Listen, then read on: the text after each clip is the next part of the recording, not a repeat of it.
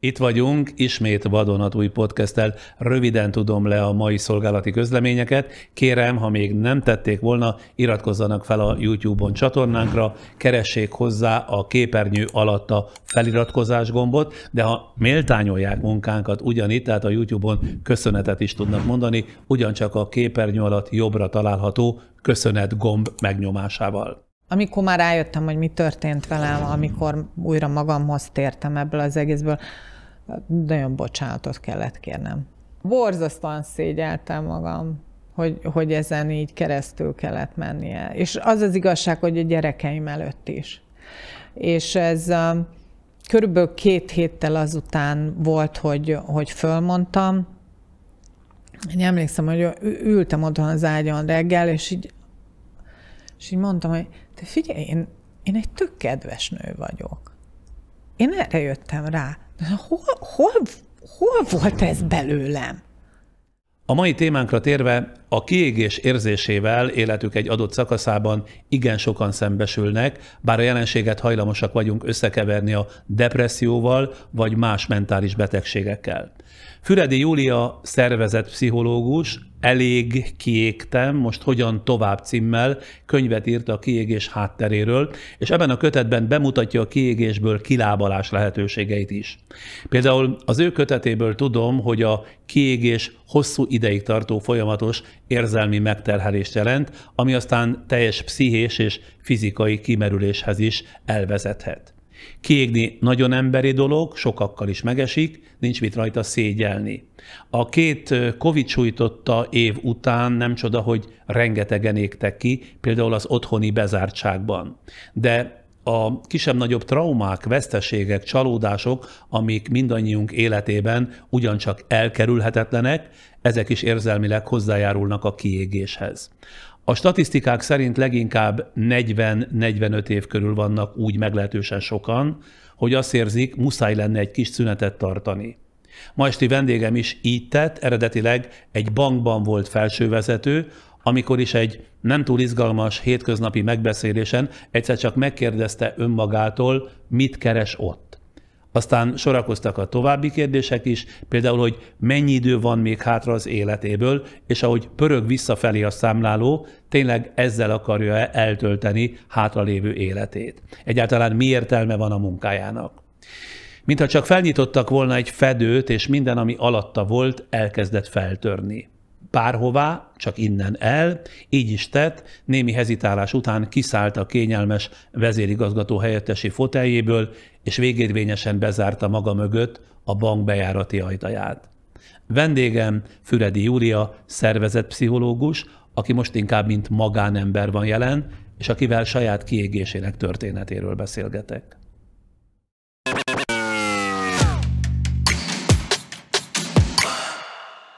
Most hogy van? Köszönöm szépen, jól vagyok. De nem volt ez így mindig? Nem, ezt határozottan állíthatom, nem. Belebonyolódunk majd a részletekbe, de előtte szokásunknak megfelelően önhöz is mondanék egy rövid életrajzot. Füredi Júlia Budapesten született 1966-ban, 55 éves, és már most mondom, hogy tudom, hogy 2022 van, de melyik hónapban is született? Szeptember végén. Tehát akkor még csak 55 éves, mert rendszeresen írnak a nagyon figyelmes nézők, hogy van az, hogy nem tudok összeadni. És nem tudják, hogy közben, ha következő hónapokban született valaki, akkor még annyi éves, mint amennyi az előző évben volt. 55-56, ami jön 50 és 60 között. Jó.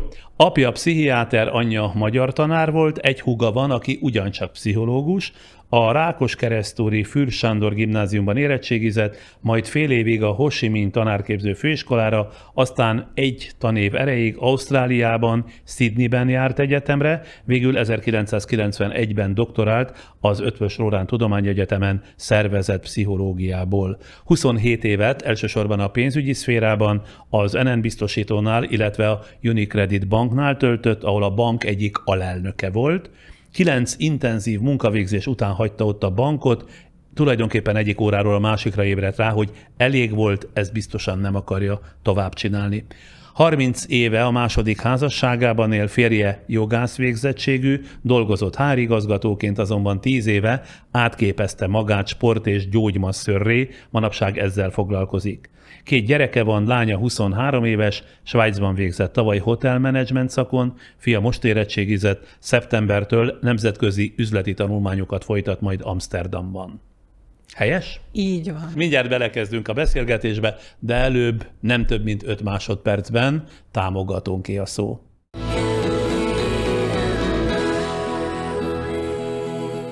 Tehát Füredi Júlia szervezetpszichológus a vendégem, de most mint magánember van jelen, és saját kiégésének történetéről beszélgetünk. Vágjunk rögtön a téma közepébe. Hogyan jutott el annak a felismeréséig, hogy torkig van az életével, vagy a munkájával?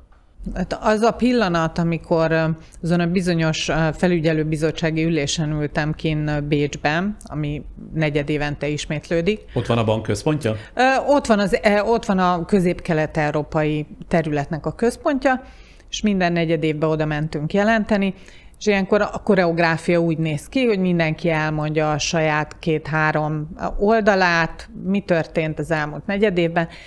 És hát előttem azért voltak más területek, én a HR igazgató voltam, és a HR területet irányítottam, és vártam, hogy mikor fogok én sorra kerülni, és néztem ki az ablakon, és gyönyörű idő volt, egészen csodaszép, és először csak az az érzésem volt, hogy jaj, de jó lenne odakint lenni, mi a fenét keresek én ittben, és egy olyan nagyon erős belső késztetést éreztem arra, hogy most azonnal valami mást kell csinálnom, és rendet kell rakni, és így cikáztak a fejembe a gondolatok, hogy ez volt az az érzés, amiben kapaszkodtam aztán, hogy majd később lépni tudjak. Kiégni egyébként mitől lehet?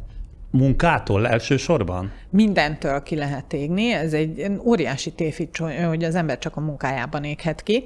Ez Elliot Aronzonnak a definíciója, ami szerint hosszú időn át tartó érzelmi stressz, ami aztán pszichés, mentális és fizikai kimerüléshez vezet. És ez azért jó, mert hogy nem határozza meg azt, hogy az életünknek melyik területén jelentkezik az az érzelmi stressz. A lényeg az, hogy ez hosszú időn át jelen van, és aztán utána ebbe kimerülünk. És miközben ott ült Bécsben, ezen a bizonyos megbeszélésen, honnan tudta, hogy nem pusztán csak csömöre van, hanem ez már kiégés. Egyáltalán akkor tisztázódott önben, hogy az az érzés, ami önre tört, az mi? Dehogy. Nem úgy volt, hogy a semmiből előtört ez az érzés, hanem szépen rakódott egymásra sok-sok munkahelyi, otthoni történet, és egyszerűen úgy éreztem, hogy valamit nagyon változtatni kell. De az, hogy velem mi történik akkor, hogy én most egy kiégésen megyek keresztül, fogalmam nem volt róla.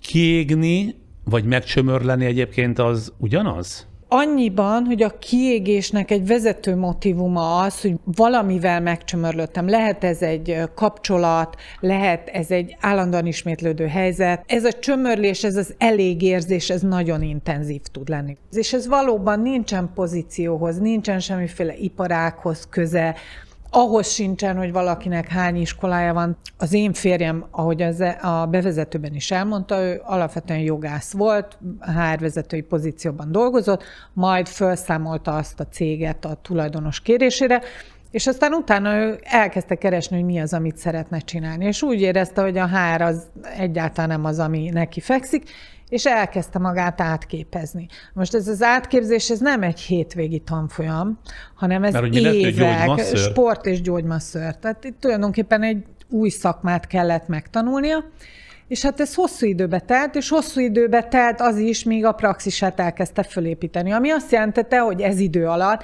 nekem kellett anyagilag, mert hát azért volt jelzálóghitel, azért a gyerekek fizetős iskolába jártak, tehát ez engem, legalábbis az én érzésem szerint egy olyan csapda helyzetbe hozott, amivel a munkahelyemen nem tehettem azt meg, hogy beleszállok olyan harcokba, amiket egyébként én szakmailag fontosnak tartok, amiket innovatívnak tartok, amiket előremutatónak tartok, hanem be kellett fogjam a számat, számomra hátrányos alkukba kellett belemennem. De miért? Azért, hogy elneveszítse az állását?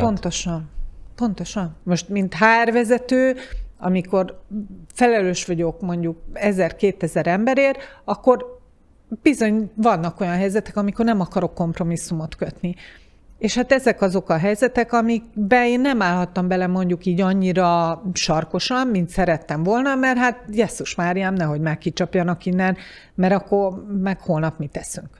A könyvében úgy fogalmaz, mintha a saját érzelmi bankunkat úgy csapolnánk folyamatosan, mint egy készpénzautomatát, és csak költenénk a pénzt számolatlanul, anélkül, hogy közben történne betét, érkezne a számlánkra pénz. Nem véletlen, hogy a banki világból hozza a példát. Igen. Tulajdonképpen ez a fajta lemerítés az, ami a kiégést okozza. Az én legerősebb érzésem az volt, hogy nem vagyok szabad, tehát nem tehetem szabadon azt, amit szeretnék. Kiváló csapatom volt, akkor velük lehetett megmozgatni eget-földet. De ezek nyilván konfliktusokkal jártak, hiszen a kereteket feszítettem szét. Nem tudtam akkora erővel feszíteni a kereteket, és úgy éreztem, hogy ez az én szabadságjogaimnak a megnyírbálása. Mik voltak mégis az életének azok a momentumai, amelyek lendületet adtak a kiégésének? Például az, hogy a gyerekeim kamaszodtak, az önmagában, hogyha semmi más nem lett volna, az is önmagában én azt gondolom, hogy megviseli a szülőket. Ez egy fura ilyen elválásos, kicsit elvesztéses folyamat, amiben bele kell helyezkedni, sok ütközési pont van. Nekem akkor pont a lányom volt ebben az érettségi előtti időszakban, állandóan ment a vita, hogy de nem tanulsz eleget, miért nem tanulsz, miért mész inkább lovagolni, nem tudom. Akkor nyilván volt olyan kollégám a vezetésben, akivel nehéz volt összecsiszolódni, és ezek a csatározások azért nagyon-nagyon sok időt meg energiát felemésztettek. Van ebben a folyamatban, tehát a kiégéshez vezető úton önvád is? Úgy éreztem magam, és ezt többször meg is fogalmaztam, főleg mikor egy ilyen nagyobb kiborulásom volt, de hát ez otthon fogalmazódott meg, hogy úgy érzem magam egyszerűen, mint egy rabszolga. Nekem ez volt az a nagyon-nagyon nehéz érzés, amitől nem volt könnyű bemennem reggel. Azt egyébként honnan tudta, hogy amit érez, az nem más, mint kiégés? Egyáltalán tudta rögtön? Felismerte azonnal? Nem, egyáltalán nem. Fogalmam nem. Csak annyit tudtam, hogy nyomorultul vagyok. Pszichológusként az ember megtanulja azt, hogy valamelyest legyen igénye önreflexióra. De amikor az ember saját magáról gondolkodik, hiába van meg az a szakmai eszköztára, mégiscsak a saját fejemből, egy nagyon szubjektív látásmódból indulok ki. Tehát ez nem garantálja azt, hogy rátok világítani, csak azért, mert megvannak az eszközeim, én attól rátok világítani olyan dolgokra, olyan összefüggésekre, amik mások számára ordítóan egyértelműek. És milyen konkrét jelekből vette észre, hogy kiégett? Lemondott találkozókat, elégedetlen volt önmagával, vagy a szabadságjogaival, vagy csak a rutin működtette? Szóval milyen olyan jelek voltak, amelyek egyre inkább a reflektort ebbe az irányba irányították? Az egészen biztos, hogy nagyon sokszor hivatkoztam arra, hogy el vagyok foglalva, fáradt vagyok dolgomban, dolgoznom kell, tehát ezeket sokszor mondtam a saját barátaimnak, hiányoltak is, nagyon keveset szóltam a gyerekeimhez. A kicsi abban az időben még ilyen egész pici kamasz volt, és olyan, őt sokszor láttam az ilyen kiborulásaim során, hogy így néz segélykérően apára, hogy anyával most mi történik? És akkor a férjem szépen nyugodtan így mondta neki, hogy hát most anya fáradt, anyával most ez van, az van, amaz van, és hát a nagyobbikkal voltak a konfliktusok, ugye az érettségire való készülés kapcsán, hogy mi lesz belőle, ha... Türelmetlenebb is volt vele? Mindenkivel. Ez egy nagyon fura és nagyon destruktív érzés. Tehát én azt akkor éreztem, hogy ez nem jó, csak nem tudtam, hogy mit csináljak vele. Fizikailag is van ennek valamiféle jele? Állandó fáradtság, ez az alvás felborulása, szinte rendszeresen ilyen 3:30 fölkeltem, és akkor járt az agyam, kitaláltam valamit, gondolkoztam egyebek, és akkor körülbelül olyan 6:45 így filmszakadás volt, és akkor 6:30 föl kellett kelni. De nagyon sokszor volt, hogy a férjem vitt be dolgozni, és az úton végig aludtam, de hogy így se kép, se hang, annyira fáradt voltam. Meg a másik, ami nagyon fontos, nagyon megváltoztak például az étkezési szokásaim. Tehát mondhatom azt is, hogy éveken keresztül ugyanazt ebédeltem. A sarki töröknél, kis tál gyrosz, hagymacsípős nélkül, zero cola, tejbegríz. Ez volt az én mindennapi ebédem. És ezt mivel magyarázza? Hiszen megengedhette volna magának, hogy a legváltozatosabb éttermekből hozasson ételt, nem? Amikor ki van égve az ember, akkor megúszásra játszik. És a megúszás az az, hogy én minden nap ugyanazt teszem. A munkahelyén kollégái észrevették, hogy baj van? Azt, hogy néha nagyon furcsa vagyok, azt igen. Akik közel álltak hozzám, és ismertek, azok látták, hogy mi történik velem. De igyekeztem bizonyos helyzetekben összeszedni magam. De egyre több erőfeszítésembe telt, hogy összeszedjem magam, és egyre irritáltabb voltam attól, hogy össze kell szedni magam. És mikor jött el az a pillanat, vagy mi váltotta ki azt a pillanatot, amikor végérvényesen eldönti, hogy innen szabadulni kell? És miért éppen a munkahelytől kell szabadulni, miért nem a családjától mondjuk? Hogyan helyeződött a hangsúly inkább a munkahelyre? Elmentem egy jósnőhöz, és a jósnő azt mondta, hogy hát én itt csak akkor fogok szárnyalni, és akkor leszek boldog, hogyha én véget vetek az én házasságomnak. Végtelenül össze voltam törve, hogy Jézus Máriámat, akkor nekem most haza kell mennem, és tulajdonképpen fölrobbantani a családot, és emlékszem, hogy ott ültem egy parkolóba, és zokogtam, hogy kész, véget kell vetnem ennek az egésznek. Na, de egy jósnő hatására ne arra, hogy képes lett volna erre? Sándor, van az a pont az ember életében, amikor annyira ki van égve, hogy bárhonnan, ha valaki megmondja a tutit. Eljátszottam a gondolatot, hogy és mi lenne akkor, ha én most hazamegyek, és azt mondom, hogy drágám, pakolj, gyerekek nálam, apátok elment, szevasztok, és akkor hétfőn megy mindenki az iskolába. És kirázott a hideg, és rosszul voltam ettől, mert én ezt az embert szeretem. Ezt akkor egyébként jól éltek? Nagyon. És egy csomó szempontból nem konvencionális, mert akkor, amikor például a másik gyerekemet szültem, akkor ő visszamondott egy előléptetést, és fölmondott a munkahelyén, igen, és ő volt otthon gyesen a kisebbikkel. Tehát, hogy a mi életünkben nagyon sokszor volt az, hogy hol az egyikünk keresett, hol a másikunk. Tehát egy nagyon, tényleg sok szempontból nem hagyományos pár vagyunk, de nagyon erős szövetség a miénk. Tehát azt végig gondolni, hogy és akkor ez most így fölrobban, mondtam, hogy nem, egyszerűen nem. Tehát értem, amit mond a jósnő, de ez egy baromság. Na de akkor a napi rutinjának mely részénél tartott, amikor eldöntötte, hogy ott hagyja a munkahelyét bármi áron is? Az történt, hogy elmentem szabadságra, visszajöttem szabadságra, a szabadságon semmit, tehát ez a kiégésnek megint egy nagyon, nagyon eklatáns példája, vagy mutatója, hogy az ember elmegy szabadságra, és hiába vonszolnak engem külföldre, nem fog megérinteni semmi, csak itt tényleg várom, hogy vége legyen. És akkor visszamentem dolgozni, és az egyik munkatársam, vezetőtársam úgy gondolta, hogy akkor az első munkanapomon egy ilyen 6 pontos listát oda tesz elém egy posztiton, hogy szerintem mi az, ami nem működött az elmúlt 1 hónapban, amíg szabadságon voltam. És akkor azt hiszem, hogy a 3. azt mondtam, hogy én ezt nem hallgatom tovább. És aztán utána kimentem a folyosóra, fölhívtam a férjemet, és mondtam neki, hogy ez egy pillanatműve volt, most nem beszéltük meg előre, nem gondolkoztam rajta, csak egyszerűen most volt ez az utolsó csepp a pohárba, és mondta, hogy semmi baj, gyere haza szívem. És például kétségei nem voltak a felismerésével kapcsolatban, hogy biztosan alaposak ezek az érzések? Ez már nem volt kérdés számomra. Tehát az, hogy én ott még elbizonytalanodjak, tehát meg se akartam adni az esélyét annak, hogy valaki lebeszéljen, vagy én elbizonytalanodjak. Nem. És nagyon felszabadító volt. Amikor kilépett? Igen. Borzasztóan sajnáltam, amikor oda kellett állni a csapatom elé, és neki kell mondani, hogy vége van. De én azt gondolom, hogy ők ismertek engem annyira, hogy tudták jól, hogy ez így tovább nem folytatható. Nem érezték cserbenhagyásnak? Valaki igen. Hát mert végül is azért, akárhogy is szépítjük a dolgot, faképnél hagyta őket. Így van. De ha én akkor nem jövök el, lehet, hogy ma már nem élnék. Vagy depresszióba süllyedtem volna, vagy nem tudom. Tehát, hogy tényleg az nem egy élet volt.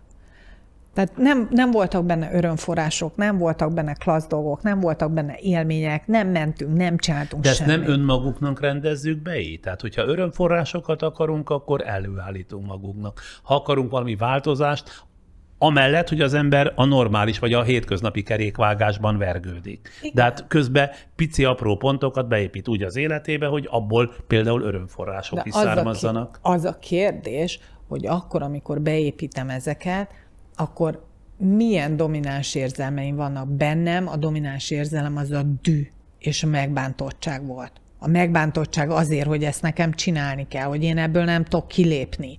És hogy én dühös vagyok magamra, hogy nem lépek ki, dühös vagyok a férjemre, dühös vagyok a gyerekeimre, a munkatársakra. A dű meg a megbántottság mellé már nem férnek bele olyan érzelmek, amik építeni tudnak. Nagy türelmet kell gyakorolni a férjének? Ó, nagyon. Nagyon. És volt is egy pont, amikor már rájöttem, hogy mi történt velem, amikor újra magamhoz tértem ebből az egészből, nagyon bocsánatot kellett kérnem.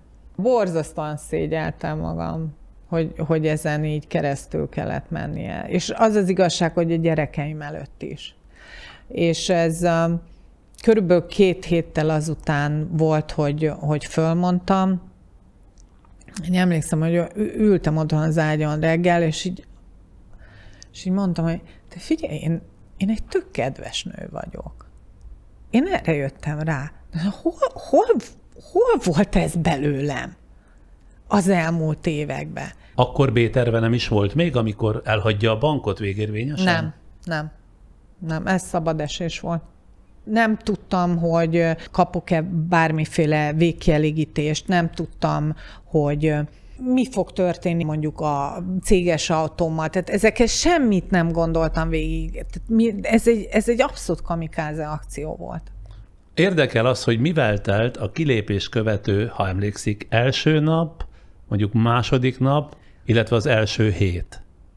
Első napot végig aludtam, de azt hiszem talán még a másodikat is. Amikor az ember benne van a kiégésben, az már annyira komoly fizikai tünetekkel jár, hogy az első és a legfontosabb az, hogy az alvást kell rendezni. Tehát nekem olyan komoly restanciáim voltak alvás tekintetében, hogy aludtam, hogy utána kimentem levegőre, hogy kutyát sétáltattam az erdőbe, hogy zöldet akartam látni, hogy csöndet akartam. Örülni akartam, tehát ki akartam élvezni azt, hogy és akkor most szabad vagyok. Hát a gyerekeim azok nem örültek, mikor annyira cukik voltak, mikor mondtam nekik, hogy hát anya otthagyta a munkahelyét, és hát akkor most sokkal többet leszek veletek, és hát a kamasz, meg a kiskamasz gyerek így rám nézett, és miért? Annyira, ők nem akarták, hogy pont most, amikor kamasz éveik elején itt miért kellene nekik anyával többet lenni. Én ettől függetlenül óriási lelkesedéssel vágtam bele a kapcsolat újjáépítésének. Jól is sikerült, de hogy nem volt olyan kitörő örömmel fogadva a bejelentés az ő részükről. Na itt most tartunk 10 másodperces szünetet, addig a támogatónké a képernyő, és aztán folytatjuk Füredi Júliával.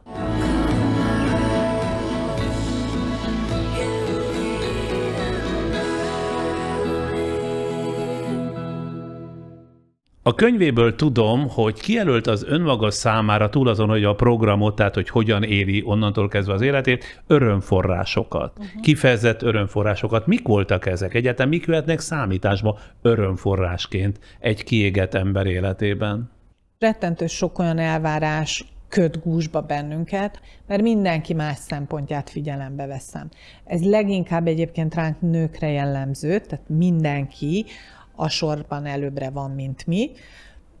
De azt gondolom, hogy ezen lehet változtatni, és ez nekem egy nagyon komoly felismerés, meg tanulás volt, hogy magamat helyezzem elsősorba, és azt tudjam mondani, hogy ez nekem jó-e vagy sem. Jól esik vagy sem, nekem most mire van szükségem. Ami nem, ez a kell és muszáj. Mert nem vesszük ezt észre, hogy mennyi mindent kell és muszáj. És ezek hihetetlenül erodálják nem csak ezt a fajta örömérzetet, hanem nagyon-nagyon sok stresszt is okoznak nekünk.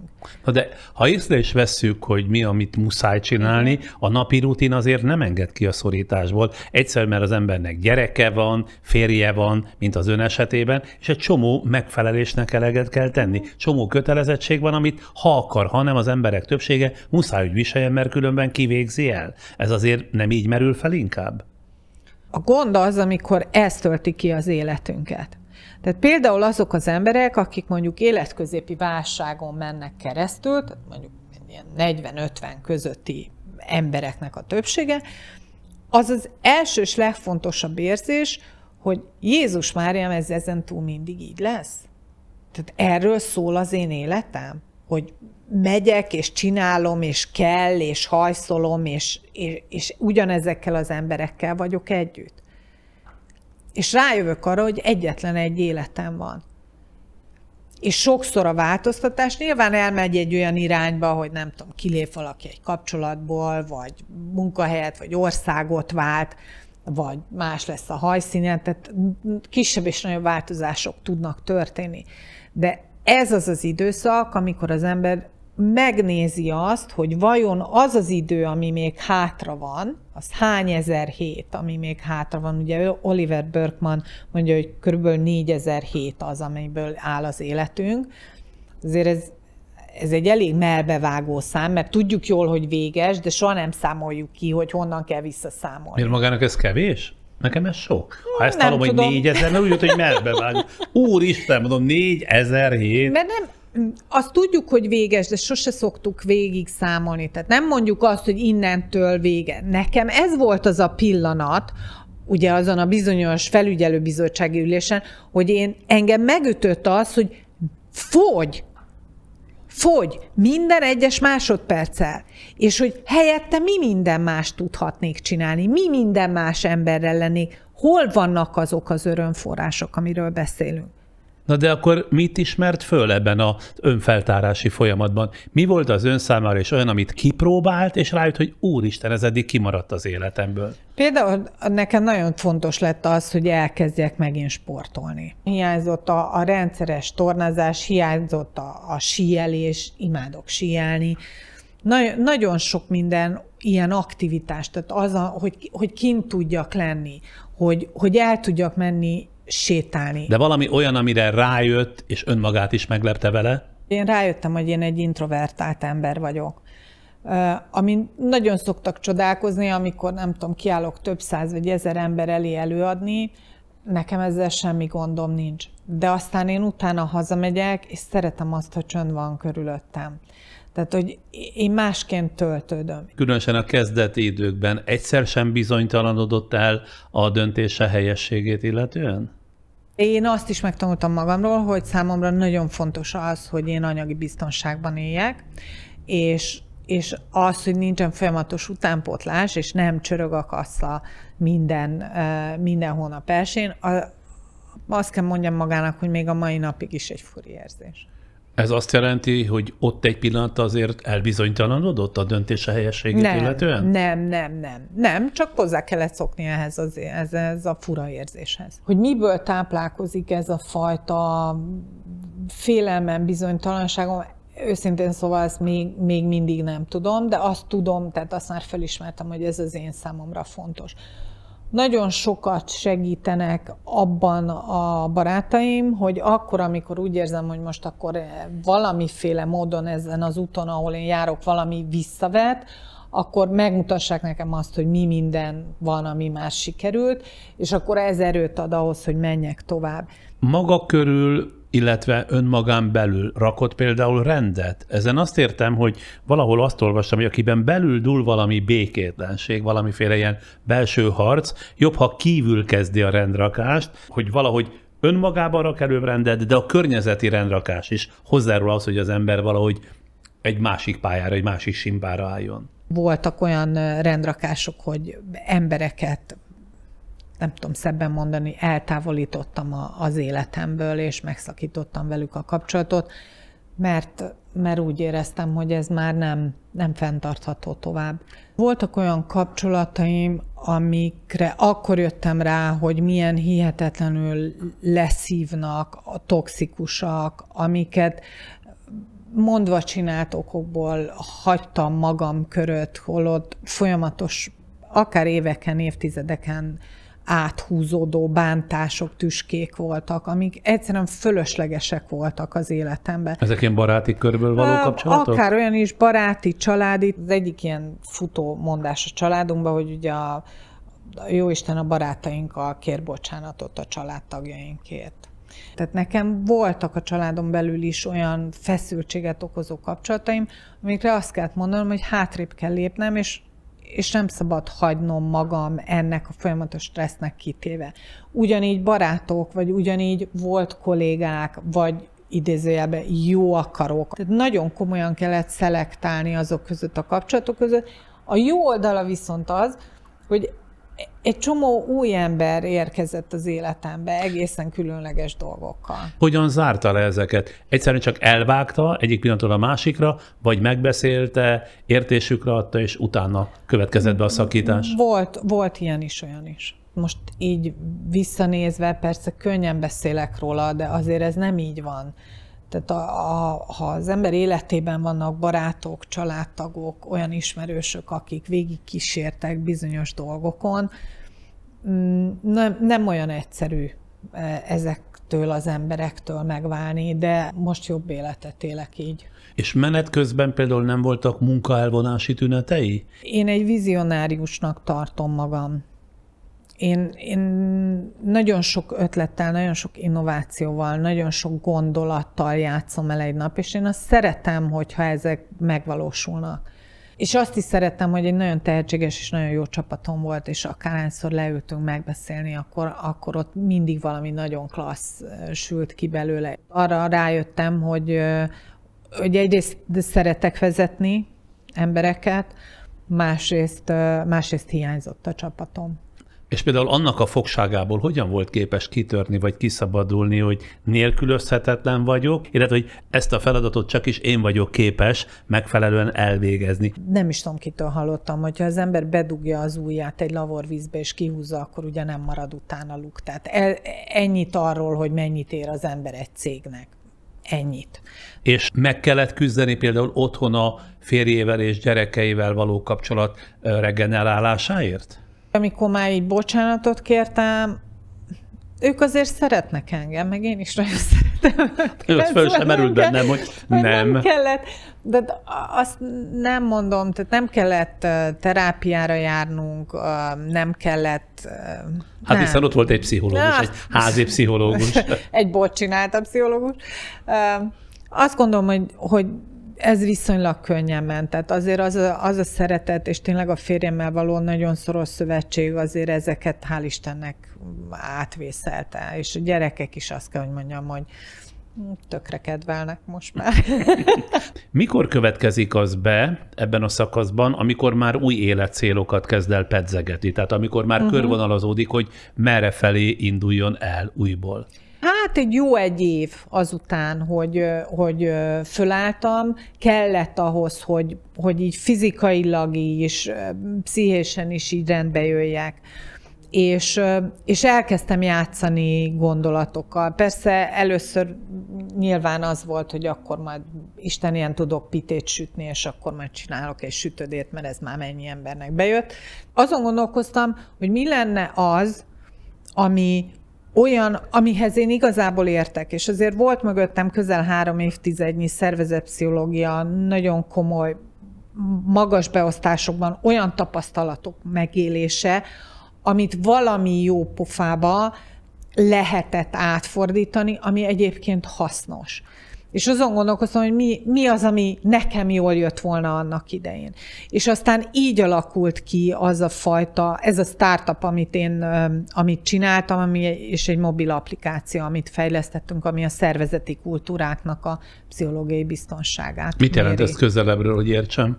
Ugye beszéltünk arról, hogy én vajon mennyire mertem bizonyos dolgokról beszélni, mi volt az, ami engem visszatartott attól, hogy elmondjam azt, amit én gondolok, mertem volna ellent mondani például főnökömnek, kollégáimnak, tehát nagyon sokféle része van a pszichológiai biztonságnak, és ez a mobil applikáció ezt méri. Tehát nagyon hasznos. Kinek hasznos ez? A vállalatoknak hasznos. Azért nagyon komoly statisztikák vannak arra vonatkozóan, hogy ilyen 25 és 40% között növeli a produktivitását mérhetően azoknak a cégeknek, akik ilyen pszichológiai biztonságos közegben dolgoznak. És piacképes ez a termék? Tehát sokan jelentkeznek rá? 50 fölött nőként startupot indítani nem egy konvencionális történet. Van ebben nagyon sok küzdelem, és vannak benne nagyon nagy sikerek is. Senkinek a segítségét nem vette igénybe, nem mindent saját kezüleg a saját ötletei nyomán csinál? Hát én nem tudok kódolni, úgyhogy nekem kellett leszerződnöm nagyon okos szoftverfejlesztőkkel, úgyhogy velük dolgozom együtt, ugyanígy adatelemző céggel dolgozom együtt, akiknek ez a fő profiljuk. Tehát én igazából azt csináltam, ami megint csak nem szokásos, hogy nem az volt, hogy én akkor mindenkiből csináltam egy csapatot, és akkor majd megnézzük, hogy hogyan halunk éhen közösen, hanem azt csináltam, hogy megszereztem azokat a legokosabb, meg legjobb gyerekeket, akik ezt meg tudják csinálni, bedolgoznak nekem. Tulajdonképpen már többször szóba került a pénz, például elsőjén, hogy nem csöng a telefon, meg egyáltalán, hogy miféle anyagi függetlenség kell ahhoz, hogy valaki megengedhesse magának azt a luxust, hogy nincs állandó jövedelme, sőt, erre kilátása sincsen. Szóval, hogy anyagilag hogyan menedzselte saját terápiáját? Erre vagyok kíváncsi. Hát sok-sok félelemmel, meg bizonytalansággal. Egyszerűen meg kell tanulni egy egész más fejjel gondolkodni. Vannak olyan fázisok, amikor mondjuk befektetőket keresek, amit csak így zárójelbe jegyzem meg, hogy nőként ez nem olyan egyszerű a világon, mert a VC-k 1%-a hajlandó női alapítású startupokra költeni, függetlenül attól, hogy sokkal magasabb a megtérülési ráta, zárójel bezárva, de hogy ez egy állandó küzdelem. Tehát nekem folyamatosan azon kell dolgoznom, hogy egyébként például más forrásokból tudjak olyan pénzt szerezni, amivel a saját startupomat tudom támogatni. Ez egyik része a problémának, de a másik része az, hogy azért itt évek maradtak ki. Ez alatt anyagiakat valamilyen módon elő kellett állítani, vagy ez mind a férjére hárult? Hát vagy pedig volt annyi mondjam, anyagi biztonság, hogy eljött a bankból, hogy tudott arra alapozni? Egyrészt valóban így van, hogy a banktól kapott végkielégítésem az alkalmas volt arra, hogy nekem ne kelljen azon izgulnom, hogy most mi fog velem történni. De ahogy mondtam, nekem fontos az, hogy ettől függetlenül legyen folyamatos bevételem, tehát azért ez nekem egy komoly presszió. De a másik oldala az, hogy a férjem, akinek beindult a praxisa, hál' Istennek elég jól, tehát most, ahogy mondtam magának, hogy ebből a szempontból mi nem vagyunk egy hagyományos családmodell, valamikor ő keres jobban, valamikor én. Most éppen ez az időszak van. Volt olyan is, amikor egyébként önkeresett jobban, amíg ő megtalálta saját magát? Igen, hát amíg ő tanult és átképezte magát, addig én kerestem. A bankból való kilépéséhez képest körülbelül mennyi idő elteltével tapasztalt jó jeleket, változásokat saját magán és környezetén? Valójában, amikor már így sok minden átrendeződött, az olyan 1-1,5 év volt körülbelül. Amikor visszaállt a munkába, pontosan megtervezte, hogy mit fog másképpen csinálni? Azt tudtam, hogy nem szeretnék visszamenni nagyvállalathoz.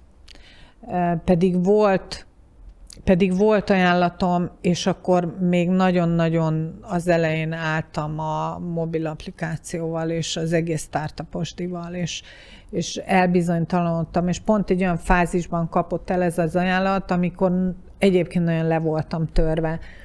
És akkor komolyan elgondolkoztam rajta, hogy hát akkor lehet, hogy mégiscsak ez az én utam, az action, majd még csinálom, nem tudom, 2-3 évig. Emlékszem, hogy beültem az autóba, és így fogtam két kézzel nagyon erősen a kormányt, és arra gondoltam, hogy ha én nekem most végig gondolom azt, hogy nekem hétfőn föl kell kelnem, be kell ülni egy céges autóba, és bemenni hát én ott pusztulok el. És akkor rá 2 percre éppen akkor telefonált valaki az appal kapcsolatban, hogy és akkor itt lenne egy ügyféljelölt, aki kipróbálna, és akkor ezt valahogy ilyen, nem tudom, nem ezoterikusan gondolni, hogy mégiscsak egy jel volt, hogy na, jó van, egy pillanatra elgondolkodtunk, eljátszottunk a gondolattal, nem tetszett, na, ez az irány. Azon például elgondolkodott, vagy volt-e terve arra nézve, hogy milyen módon kerülheti el a korábban elkövetett hibákat? Ennek mondom, a legnagyobb tanulsága az, hogy az önreflexió az nem megúszható. Tehát ezzel kapcsolatban nagyon tudatos vagyok. Tehát tényleg figyelem azt, hogy bizonyos helyzetekben, és ezek szakmai helyzetek akkor is, hogy mi az, amit csinálok, mi az, amit jól csinálok, és most már azt is kimerem mondani, amiket jól csinálok. Tehát, hogy azért itt nem arról van szó, hogy folyamatosan önostorozni kell magunkat, mert erről szól az önreflexió, meg rágódni azon, hogy már ez se sikerült, és megkérdőjelezni magunkat, hanem egyszerűen amennyire lehet, objektíven nyilván nem lehet, de valamelyest átgondolni azt, hogy mik azok a dolgok, amiket én tudok, amik a kisujjamban vannak, amiket szeretek csinálni, és mik azok, amik nagyon nem. És azt a luxus például erre gondoltam, az előbb fenntartotta magának, hogy bármin van hatalmam változtatni? Ó, abszolút. Nagyon furcsán szemlélik ezt emberek. Ezt a fajta saját magam felhatalmazását arra, hogy változtassak dolgokon. Mert van, aki pimasságnak, arroganciának, agressziónak éli meg, túlzott magabiztos. Tehát nagyon sok negatív konnotációja van ennek a történetnek. Valaki persze meg azt gondolja, hogy hát mennyire bátor vagy, és azt gondolom, hogy egyik sem igaz, mindegyikből egy kicsi, de egyik sem igaz, hanem az, hogy rájöttem arra, hogy csak én tudok ezen változtatni, és ez hihetetlen szabadság. És mit tesz, vagy mit tenne, nem tudom, hogy adódott-e ilyen helyzet az életében, ha valamelyik barátján, vagy egykori kollégáján a kiégés jeleit tapasztalta, elküldeni őket is pihenőre, de mi van akkor, ha mondjuk az illető nem engedheti meg magának ezt? Nagyon sokan nem engedhetik meg maguknak ezt, hogy pihenjenek. Ugye pályakezdők is ki tudnak égni. Ugye az én lányom az pályakezdő, és sokszor figyelmeztetnem kell, és le kell vele ülnöm, hogy nézd meg, hogy az elmúlt, nem tudom, 1 hónapban hogyan teltek a napjaid, hogy csak a munka volt, utána az alvás. Nincsenek olyan részek, amik igazán örömet okoznak. Már az sem, ami egyébként korábban az volt. És egyszer volt vele egy ilyen beszélgetésem, még mikor a banknál dolgoztam, és mondta, hogy de anya, tehát annyira sikeres vagy, és én is ilyen sikeres akarok lenni, és mondtam neki, hogy de cica, itt állok a zuhanyzóba, és bőgök, tehát ebben mi a siker? De hogy annyira klassz, mert amikor te bemész, és akkor ott mindenki köszön, és mondtam, hogy nem érted, hogy ez nem nekem szól, ez a pozíciónak szól. Ez egy álságos valami. És látom azt, hogy most, amikor eljutott a munkaerőpiacra és dolgozik. A lánya? Igen, és látom jól, hogy sokszor mutat apró jeleit annak, amikor megállt kell neki parancsolni, mert látom rajta, hogy teljesen arccal a munka felé van, de hát nem csoda, hogy arccal a munkahelyén van, hiszen most kezdett, hiszen be akarja bizonyítani saját magának, a világnak, a főnökeinek, nekünk, hogy ő milyen fantasztikusan dolgozik. Bár ezt a kiégést idehaza némi talán arisztokratizmussal, mintha csak is a magasan kvalifikált értelmiségiek aféle privilégiumaként kezelnék. Hogy látja, kijárna, hasznos lehetne másoknak is, már amennyiben megengedhetnék ezt maguknak, vagy netán mondjuk finanszírozhatná ezt a kiégéses periódust az egészségbiztosítás, vagy adott esetben talán még a munkáltató is? Abszolút, abszolút. Iszonyú fontos lenne azt megnézni, hogy azok, akik kiégtek, azok milyen idézőjelben kárt tudnak okozni azzal, mert betegszabadságon vannak, mert balesetet okoznak, mert kevésbé hatékonyak. Tehát rengeteg ilyen adatunk és statisztikánk van már erre, hogy lehessen látni, hogy nem csak a nemzetgazdaságnak, a globálisan a gazdaságnak hihetetlenül nagy károkat okoz az, hogyha nem veszünk tudomást a kiégésről. Tehát abszolút egyetértek. Tanulságos történet az ön, és nagyon remélem, hogy ha valaki magára ismert, akkor az ön történetéből bátorítást is nyert. Köszönöm szépen Füredi Júliának, hogy itt volt nálunk ma este. Köszönöm szépen én is. Mielőtt elköszönnék, 5 másodperc erejéig ismét figyelmükbe ajánlom támogatónkat és az ő üzenetét.